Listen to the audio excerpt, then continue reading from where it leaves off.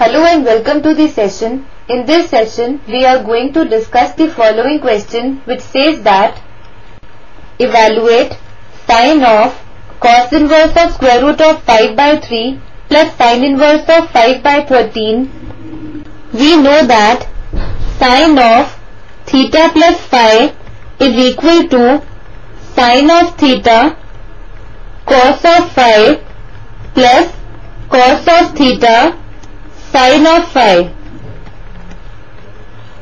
With this key idea, let us proceed with the solution.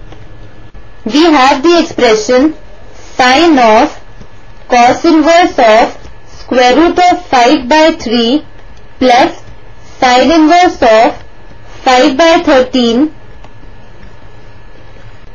Let theta be equal to cos inverse of square root of 5 by 3,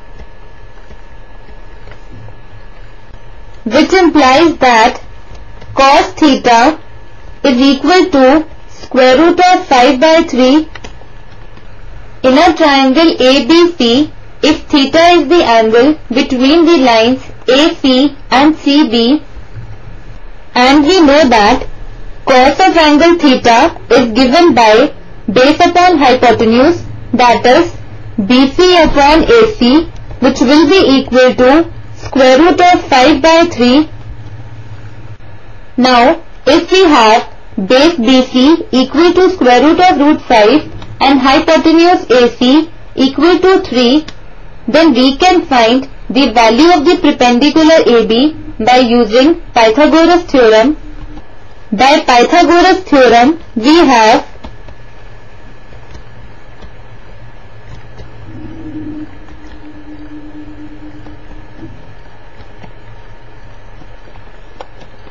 perpendicular AB is equal to square root of hypotenuse AC square minus base BC square,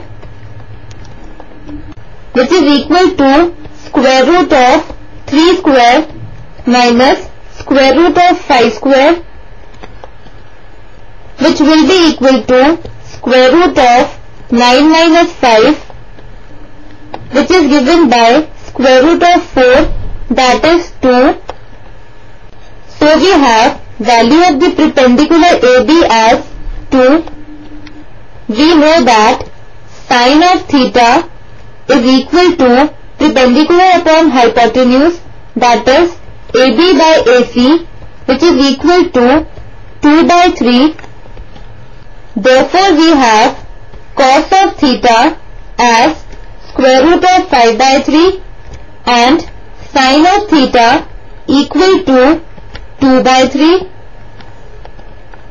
Now again let phi be equal to sine inverse of 5 by 13, which implies that sine of phi is equal to 5 by 13. In a triangle PQR, if phi is the angle between the lines PR and RQ, we know that sine of angle phi is given by perpendicular upon hypotenuse, that is PQ by PR, which is equal to 5 by 13. If we have the value of the perpendicular PQ as 5 and the value of the hypotenuse PR as 13, then we can find the value of the base RQ by using Pythagoras theorem. By Pythagoras theorem, we have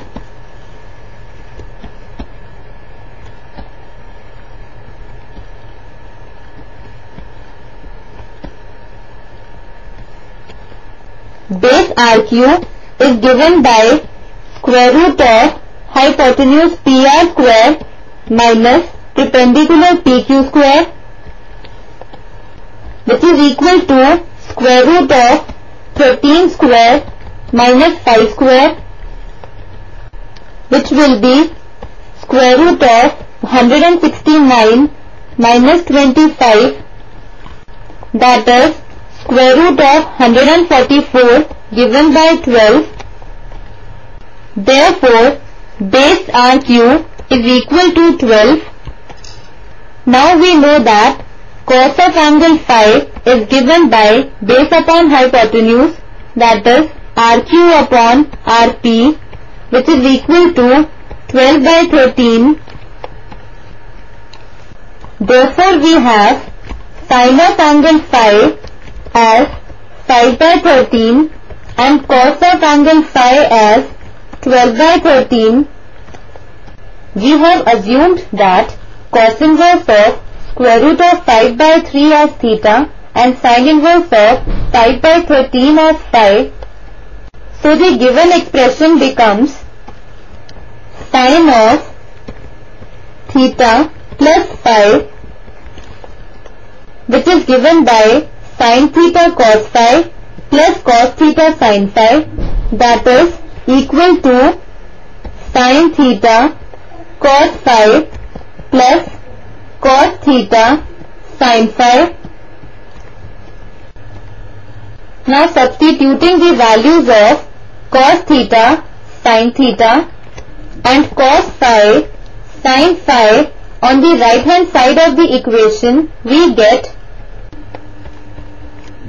2 by 3 into 12 by 13 plus square root of 5 by 3 into 5 by 13, which is equal to 24 by 39 plus 5 square root of 5 by 39, that is 24 plus 5 square root of 5 whole upon 39. So sin of theta plus phi is equal to 24 plus 5 square root of 5 whole upon 39.